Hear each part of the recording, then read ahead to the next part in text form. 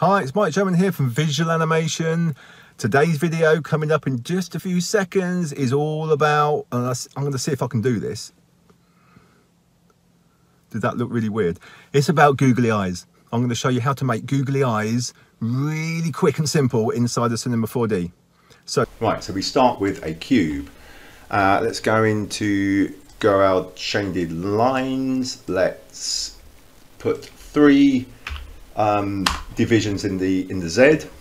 Let's grab a correction deformer and make that a child of the cube. Let's go to filter and turn. Oh no, it's already on. Make sure SDS cage is turned on, else it will not work. We go to the line edges tool, go to correction, and now what we need to do is, before we do that, let's grab a subdivision and put all of this into a subdivision surface, so you get this kind of little round barrel thing. Let's bring the subdivisions up here to 4 by 4. Let's go back to correction now. Now we need to press U and L on the keyboard. That gives us our loop selection tool.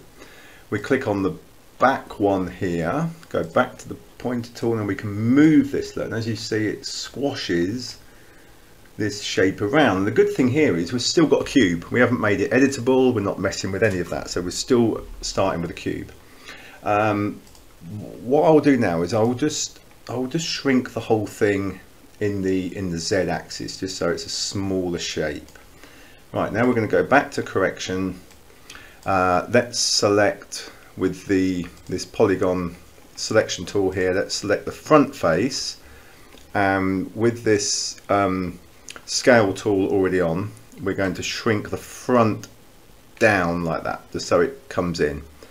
So as you can see already, we're starting to get that shape of an eye. Okay, so of the googly eye, you know, the one I've just shown you, of the nice disc. So you just keep shrinking this until you're happy with it. The other thing I would say, what I like to do on these, is to shrink them that way, because a lot of the eyes you see, some are round, some have got this kind of more of a oblongy sort of off circle, aren't they? Kind of an elongated circle. So that's what I tend to do with that. Let's also now just turn off the work plane, just so we don't have that mesh going through. So that's kind of the shape we want for the eye. What we need to do now is we need to create a cloth surface. Okay, and what we need to do, actually, we need to put the cube into the cloth surface like that, and then we need to put the whole thing into the subdivision surface afterwards. But bear with me, because we need to change something on here. Click on cloth surface. Sorry, I can't talk today. Let's have a little sip of this, even though it's 4 minutes. Hang on, I haven't got time to drink. Let's take the subdivisions to 0. There we go. Now we get our circle back. Now let's put in a 1 on the thickness. Now I don't know if you saw what happened there, but we've actually now got a thickness to the lens. This is like the lens of the eye, and it just needs a little bit of thickness for it to look more realistic. So now we've got that, we need to make the iris, which is the bit that wobbles around inside the thing. So we'll use a cylinder. We'll put it in the Z axis there, and we will take the height down to about 10. Okay, let's I'll tell you what, before we go any further, I've already made some textures here just to speed this up a little bit, but we've just got a transparent texture that I just want to throw on the cube, because I want to see inside it to where this cylinder's sitting. Okay, so what we do, we take the cylinder, but let's just take the rotations down to 8. I'll tell you why in a second. And we take the height down to 0. Right, so we've got a very low poly piece in there. Right, we call that low poly iris. Okay, and then we do a copy of that one, and we call it high poly iris, and then we make that a child of the low poly iris. Okay, and what we do is we turn off the low poly, so it's red, and then we turn on the high poly. Now the high poly we want to make about 40.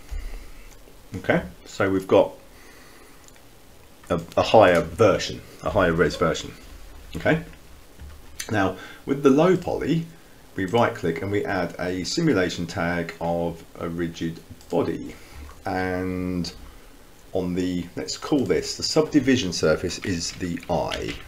Okay, so we're going to group all this in a second, but we'll call that eye, and then this is the iris, and then on here we need to put a collider body. Okay, so what's going to happen if we've got this right is that will drop inside there, you see. Okay, but it can't get out, it's got a collider body wrapped around it, and it's just the iris is dropping down. Now the reason we've done a low poly and a high poly is the calculations on the low poly with the dynamics on it is going to work a lot quicker than putting it on a high resolution object. You know, the more pieces, revolutions on here, the more calculations there are. So we drop it on a low poly and then just do a child of it in there, and it works really well. So we've got that. We now need to create the back of this eye, because these eyes are not transparent all the way through. They've got this white back on them. Okay, so what we do is we go into the eye, we go into the correction deformer, and then we press UL on the keyboard, and we just select. You just have to move this around sometimes. It doesn't always let you just select it. Right, that bit there. We just need to select that back section, and then if we click off onto the pointer tool, and then we shift and click the back, because what we've done here is we've just selected this back piece that we're going to store that selection now. So what we do is we go up to select and we go to store selection, and then we get this little selection store selection tag.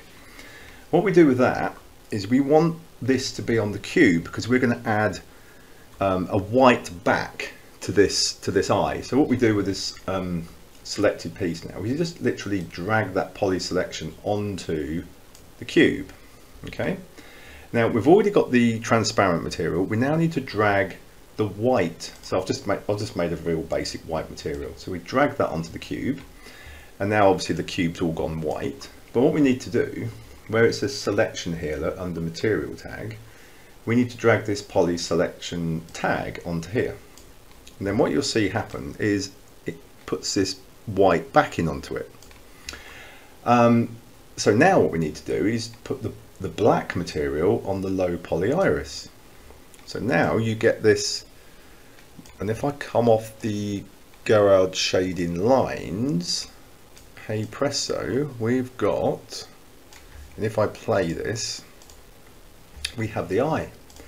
And I can group this now into, let's just group this into, let's put left eye.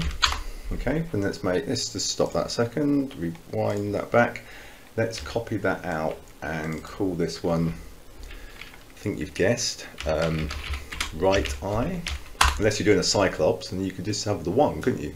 But we're going to do two for now, and drag that out there, and then group these and call them eyes. So now you have your little set of eyes. Now if we just play this back and then we grab this, oh, it makes your eyes like that now, doesn't it, after watching that? If you enjoyed making the googly eyes and you did it and you enjoyed it, please give Mike a like. Press the button below and I will make many more of these videos for you. Hope you did. I will see you soon in the next one. Bye for now.